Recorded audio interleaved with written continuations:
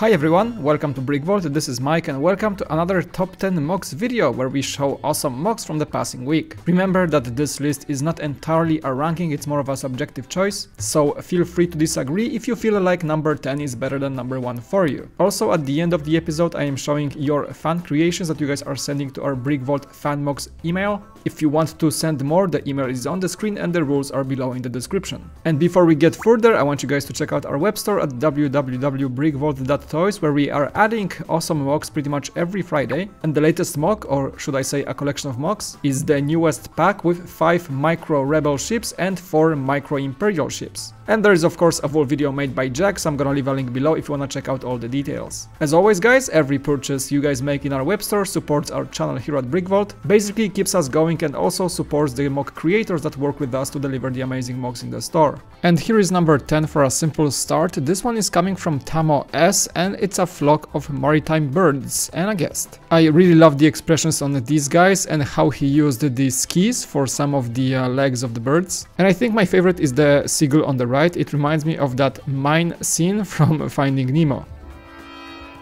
Mine. On top of that, the red shank looks confused, the parrot looks very proud as they usually do, and the royal tern looks very glamorous with that captain's cap. Tamer also provided a breakdown picture if you wanna build each and every one of them. Check out his Flickr page in one of the links below. He posts some really cool things, like for example this monorail inspired by one of the Simpsons episodes. Number 9 is quite frankly for all the Futurama fans out there. This is a set of brickheads from the famous show from Palixa and the Bricks. And there is actually a second set of characters. This designer posted the first pack of 6 a few weeks ago. The first one included Calculon, Dr. Zoidberg, Hermes Conrad, Amy Wong, Keith Crocker and Zap Brannigan. Now we have the addition of the majority of the main cast. We got Nibbler, Turanga Lila, the main character Philip Fry, no one else but Bender, Professor Farnsworth and Mom. And I was trying to figure out if these are renders. I think they're not, they're just real builds, which is awesome. And they look actually so good, we're gonna try to get our hands on them and maybe build them for the studio. Such an awesome build, thanks for that one Palixa, and it really makes me wanna watch a few more Futurama episodes. With number 8, I wanna introduce the mech or mechs of the week, actually 2 of them. Those builds are coming from Mishima. The first one is more traditional, of a sci-fi mech, that is the Alien mech suit, or more specifically a Xenomorph mech suit. Looks like a result of taking the power loader that Ellen Ripley was using and switching the looks entirely to how the Xenomorph looks like. It's really awesome looking, fits a minifigure of Sigourney Weaver's character, has all the traits of a full Xenomorph, like the long head and the massive claws. It's cool that you actually can remove the head as a helmet and just unfold the minifigure's head, and I guess that is what an ultimate melee fighting mech would look like. The second one, however, from this builder is a bit more funny, a bit more laid back. That is an upgrade from the designer's son's shark mech. A small build turned epic, if I may. And what are we looking at is a colorful, well, shark mech with a shark head and a massive weapon in one of the hands. Kinda has those Aqua Shark vibes, a Lego theme from the 90s. The color combination actually looks great and Dad did an excellent job portraying the son's creation. And I always admire such creative builds in Lego, so much kudos for this one. Oh, and I should also mention that there is an alligator mech as well, by the way. Enough mechs for now. We have number 7 coming from Pixel Junkie, the car creator, and again 2 pretty awesome builds from him. The first one is a 1955 Chevy Bel Air. Not only the car is beautiful and captures the vibe of this beauty very well, but as usual Pixel Junkie portrayed the car in his awesome built garage. A bunch of scenes were created and it shows the process of getting this car fixed. There is also the exploded view mock, which is very creative and I think one of the best ones that he made so far. And on top of that he also posted the Ford Model T in a very good looking scale, and not only the model looks excellent even with those golden custom chromed pieces, but features a convertible function, which is a genius feature on its own. Seriously, check out this guy's Flickr page because he posts some epic things and many of his mocks were featured in our videos. Number 6 comes from Henjin Quilons, and that is a perfect example of a very good light usage in Lego photography. This mock here is called the Library of Druidam, and you can tell that the build is fairly simple with a fireplace, stacks of books, some chairs and general library equipment, but what really really gives this scene some life is the lighting, both from the window on the side, from the fireplace, I guess using a light brick, and just that angle of photography and the use of shadows is what makes this whole thing really pop. Creates this unique atmosphere for a photograph, and that is not the first of his. He also posted this one, the Hall of Druidom. Similar result, but seems like a different time of day, and such pictures should be a great example on how to use lighting not only in LEGO photography but in photography in general.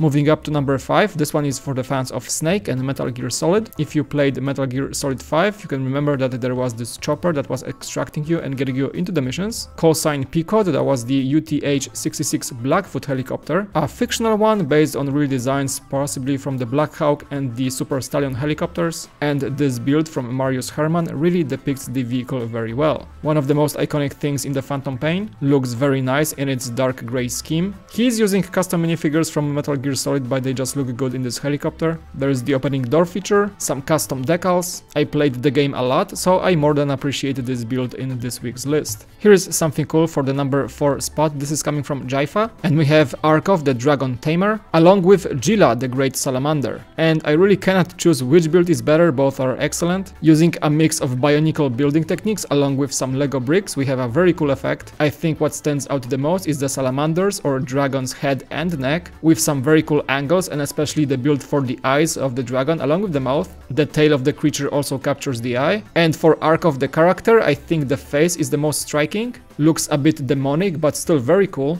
The whole chest build is very nice with the Ninjago hat in the middle, and even the knee pads of the character deserve some very good part usage points. That is a Flickr page worth checking out. Definitely Jayfa is very talented in such builds. Just a reminder that all the links to these awesome artists are below. Going into the top 3 for this week, we have the unusual micro build. This is the model of the Interlace building from Singapore made by Daniel Stoeffler, and even though this building exists in real life for like 5 years now, this is the first time I saw it. One of the coolest concepts of residential building I have ever seen, to be honest. And if you compare the real thing with the model, it is very close depiction.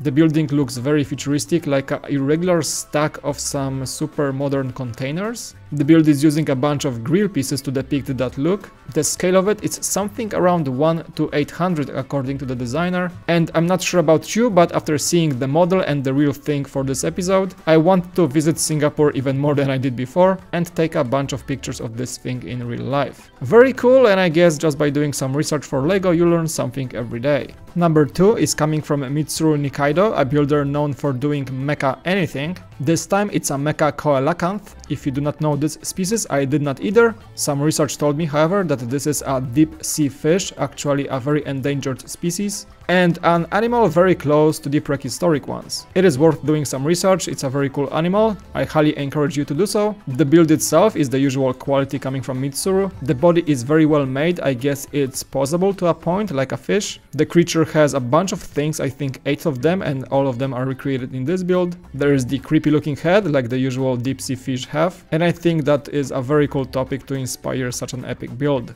You can also expect quite fine level of photography from Mitsuru, so if you wanna check out these pictures in full resolution, there is the link below, of course. And for number 1, I want to honor actually 2 different sci-fi builds. I really found them to be pretty awesome this week. The first one is coming from Rat Dude. This is named The Last Paradise, and I think what it is the ultimate post-apocalyptic home on wheels or tracks to be specific. And living or moving in that thing, I guess there is no fear of any zombies coming by. It has a bunch of containers stacked together for different purposes like living quarters, storage, equipment, solar panels, power systems, all this stuff. You can even grow your own veggies and herbs in the garden, and if it wasn't enough, the whole thing is powered and is actually moving. And I think that overall it's a very cool concept, meticulously recreated in this cool LEGO form.